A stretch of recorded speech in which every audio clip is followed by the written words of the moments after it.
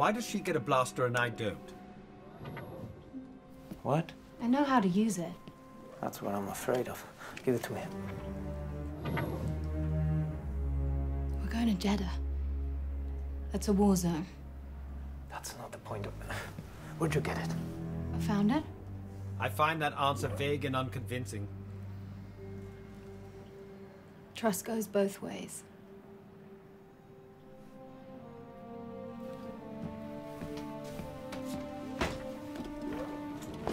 You're letting her keep it.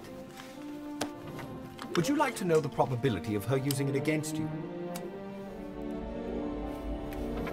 It's high. Let's get going. It's very high. How does it feel to be part of the Star Wars universe? It makes me feel so proud and lucky, and yeah, there's nothing like this, you know. With this film, I connect to my childhood, to my love for cinema, to a universe I used to think I belonged to, you know, when I was very young, and suddenly here I am, you know, playing it from the inside, and I enjoyed every day. I just miss the shoot, you know. I would love to be shooting for another 2 or 3 years, you know, just being able to shoot stormtroopers over and over. It's special.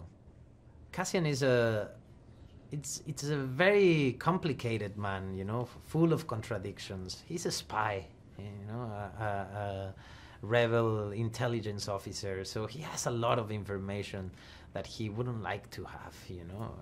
He would love to have an easier life, but he's committed to the cause, and he's been fighting for the rebellion all his life, and he's willing to go all the way to bring freedom, you know, to the galaxy. So it's a pretty special man. He's a true hero.